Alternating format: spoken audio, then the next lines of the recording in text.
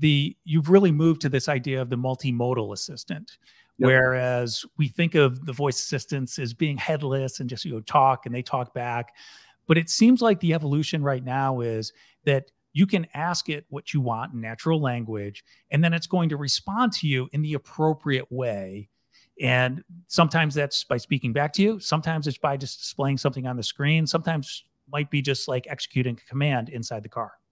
That's right. So the assistants in the past were very reactive, right? So you will say, "Hey, Mercedes, hey, BMW," and they'll invoke and they'll answer your question. The assistants now are much more, I would say, proactive in the nature because they have access to the information. And using AI, you can make certain decisions on when the person needs to be engaged in a conversation. So they could actually start a conversation as a part of that.